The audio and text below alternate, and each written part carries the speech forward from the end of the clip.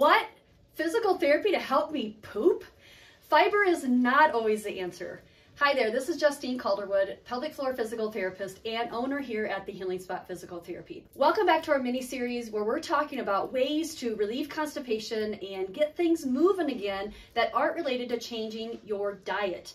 Oftentimes our patients come in and they say, you know what, my diet's on point.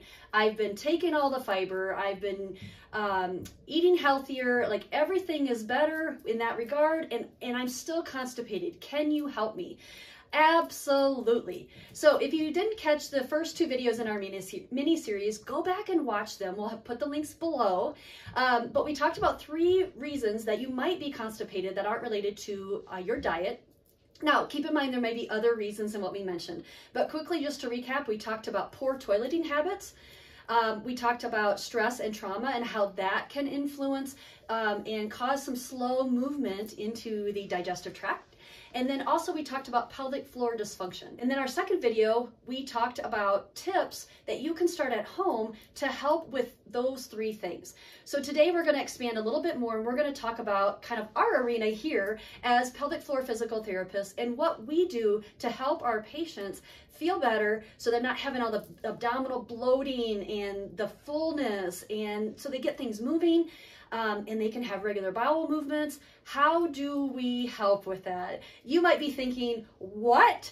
There's physical therapists that do this? I thought you guys just treated people for, you know, like sports injuries or maybe car accidents, things like that. But absolutely not. This is a whole specialty field, and I want to help you understand a little bit more today how a specialist physical therapist can help you as well. In our second video in this mini-series, we went over some tips that you can do at home, and one included the colon massage, and we gave you a little snippet of what that looks like. We do have a longer video on that as well. Today I want to just invite you into the treatment room with me and show you a little bit about what it might look like if you were an actual patient of ours. So oftentimes we use our hands, we do some manual physical therapy. So again, you might be having a lot of bloating or fullness into this area. A really great technique I like to do is just kind of gather up the tummy here and do like a fascial lift, or even assessing how well does one side move versus the other. And just assessing, you can see here, she moves a little bit better towards the right than I'm able to get towards the left, you know, so I can feel this tightness into this right side of the abdomen and hip. So even lifting up like this and doing a very gentle, prolonged hold, we might even get up into the rib cage and the upper abdominals. So think about all of these abs being tight and causing a lot more restriction, say, into that digestive tract to be able to move.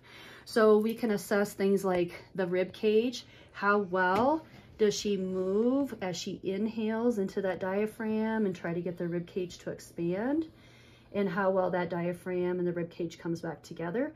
So oftentimes people are tight into this area, and we can even get into the rib cage, into the diaphragm to start to release that. So we get better breath control. We really want that breath to come down. We want the tummy to fill up, but we really want this expansion through the rib cage. So we're relaxing into this area and allowing this to flow. Oftentimes we hear from patients and we see that they have a lot of tightness into the front of the hips. So it may look like some release work here into the front side of those hip flexors, okay?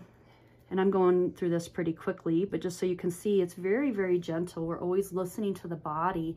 We're not trying to force our way in there, but getting in there and allowing this to flow down and relax into the pelvic floor area. Even from the back side, we can check to see how tight are we into the back. I mean, that's just the back part of the front, right? So even doing some release work here into the back, okay, may be warranted, or even into the buttocks. We often find that a lot of time that if you're constipated and you're not really breathing and relaxing into the pelvic floor area, that you might be a butt clencher and keeping a lot of tension into the buttocks there. So we can definitely assess that as well. The third thing we talked about was pelvic floor dysfunction. So how does a pelvic floor physical therapist help with that? I know I gave you the tip of using the small ball, and that's a great place to start at home.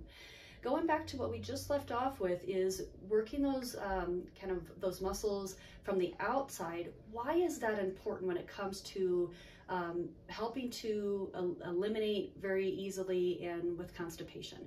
Well, here's the bony structure. Really those glute muscles, they come over and attach onto this bony part of your pelvis and onto the tailbone, onto the sacrum here, okay? But pelvic floor muscles run front to back and fill this space all along the bottom of your pelvis. So we want those muscles to have the mobility that they need in order to allow, stool to come on down into the rectum and allow it to pass out of the body. Well, you can imagine if the muscles are tight and they're keeping a lot of tension in there, or if you're kind of disconnected with being able to use the muscles properly and relax, how that could keep things bound up. So as pelvic floor physical therapists, we always start external, meaning into that lower abdomen, into the hips. We look at all of that to find out where might you need a little bit of help. We also offer internal pelvic floor work. Now, this isn't something that we do within 5 minutes of meeting you. We want to get to know you and build your trust and, help you to see how we can help you in this way before we go into this very intimate part of your body. This is a female pelvis here, but really what we could do is some internal work. And when people hear that, sometimes they're like, what does that mean, Justine? I don't know. What are you talking about? Going into my body? Absolutely. So what that looks like for women is we glove up and we just use one finger and we can go into the vaginal opening and we can feel those muscles. So here's the vagina here, here's the rectum here, okay? So we can even feel part of the pelvic floor muscles inside the vaginal space. So if I take these organs out, you're going to be able to see these muscles, okay, down in there. So I'm going to put the rectum back in just so you can see. Rectum comes down here, so the colon is all kind of gathered in here and coiled in, and then it ends in the rectum, right? And we got to have that stool be able to come on down. Well, if these muscles are really tensed and holding on for dear life, or if you don't really quite know how to relax this area, then guess what? Things get a little bound up, okay? So that's something that we can help with as well as pelvic floor physical therapists. I don't want to scare you. It's not something, again, that we do right away, but it is an option to help even more. So you may be wondering at this point how we might be able to help you as well, and you might have some additional questions related to what's going on with you, and we would love to answer any questions that you have.